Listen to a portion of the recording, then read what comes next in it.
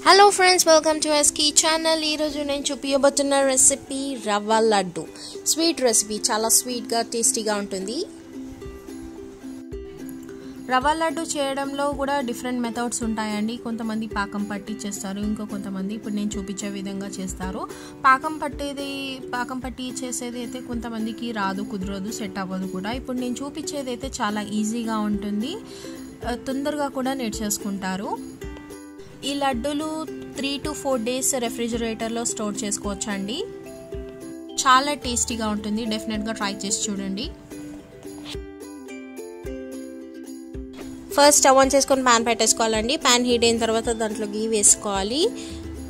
గీ లైట్గా హీట్ అయిన తర్వాత దీంట్లో రవ్వ వేసుకొని ఫ్రై చేసుకుందాం. చూసారు కదండి, నేను గీ వేసేసుకొని దాంట్లో ఉప్మా రవ్వ వేసేసుకొని ఫ్రై చేసుకుంటూ ఉన్నాను. ఇక్కడ నేను 2 cups ఆఫ్ ఉప్మా రవ్వ తీసుకున్నానండి. మీరు కప్స్ తోటైనా లేకపోతే బౌల్స్ తోటైనా దేనితోటైనా మెజర్ చేసుకోవచ్చు. మీరు దేంతో మెజర్ చేసుకుంటారో దాన్ని బట్టి మనం షుగర్ కూడా అదే బౌల్ తోటి లేకపోతే అదే కప్ తోటి మెజర్మెంట్ తీసుకోవాలి. ఇప్పుడు దీన్ని నేను ఫ్రై చేసేసుకుంటున్నాను. చూసారు కదండి, ఇప్పుడు నేను దీంట్లో 1 cup ఆఫ్ కోకోనట్ పౌడర్ వేస్తున్నాను. కోకోనట్ పౌడర్ వేసేసుకొని మళ్ళీ కొంచెం ఫ్రై చేసుకుందాం లైట్గా. చూస్తున్నారు కదా, కొంచెం కలర్ చేంజ్ అవుతుంది. సిమ్లో పెట్టుకొని ఫ్రై చేసుకోవాలండి, లేకపోతే మాడిపోతుంది. మంచి ఫ్రై చేసుకోవాలి. కొంచెం కొబ్బరి పచ్చి వాసన పోయే వరకు లైట్గా ఫ్రై చేసేసుకోవాలి.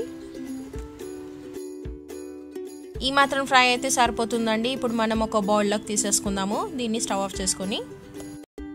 చూసారు కదండి, నేను ఒక బౌల్లో వేసేసుకున్నాను. ఇప్పుడు దీంట్లోనే మనము షుగర్ కూడా మిక్స్ చేసేసుకుందాము. ఇక్కడ నేను 2 cups ఆఫ్ ఉప్మా రవ్వ తీసుకున్నాను కదండి, అందుకే 2 cups ఆఫ్ షుగర్ కూడా వేసుకుంటాను. చూసారు కదా, నేను షుగర్ వేసేసుకుంటున్నాను. ఇక్కడ నేను 2 cups ఆఫ్ షుగర్ని తీసుకున్నానండి. ఇప్పుడు దీన్ని మంచి మిక్స్ చేసేసుకుందాము. ఇప్పుడు దీంట్లో ఇలాచీ పౌడర్ వేసేసుకుందామండి. ఒక 1 tablespoon ఆఫ్ ఇలాచీ పౌడర్ వేసేసుకొని మిక్స్ చేసుకుందాం. ఇప్పుడు మళ్ళీ స్టవ్ మీద ప్యాన్ పెట్టేసుకోవాలండి. ప్యాన్ హీట్ అయిన తర్వాత దీంట్లో మళ్ళీ కొంచెం గీ పోసుకోవాలి. గీ పోసుకొని మనం డ్రై ఫ్రూట్స్ ఫ్రై చేసేసుకుందాము. చూస్తున్నారు కదండి, కాజు ఫ్రై అయిపోయింది. అలాగే అన్ని డ్రై ఫ్రూట్స్ కూడా ఫ్రై చేసుకుందాం.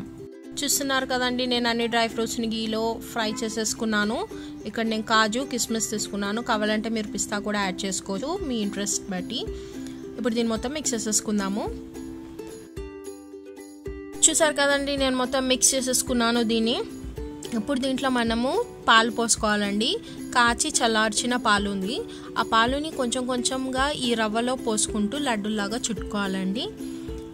ఇప్పుడు మనం పాలు పోసుకొని లడ్డూలాగా చుట్టుకుందాము.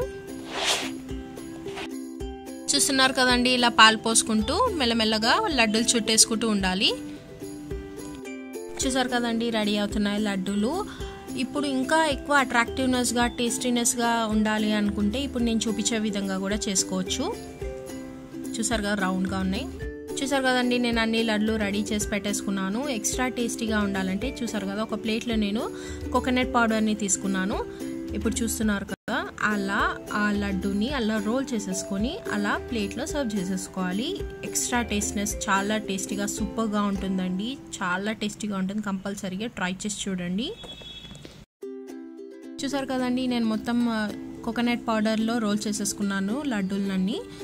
కావాలంటే మరి ఇంకా అట్రాక్టివ్గా కనిపించాలి అని అనుకుంటే మీరు ఇలా రోల్ చేసుకున్న తర్వాత మనము కాజుని తీసుకొని దీని మీద పెట్టేసుకోవచ్చండి. లడ్డూల మీద అట్రాక్టివ్గా ఉంటుంది. చాలా సూపర్గా కూడా కనిపిస్తుంది.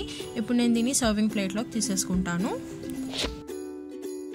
చూసారు కదండి, నేను సర్వ్ చేసేసుకున్నాను. యమ్మీ యమ్మీ టేస్టీ రవ్వ లడ్డు.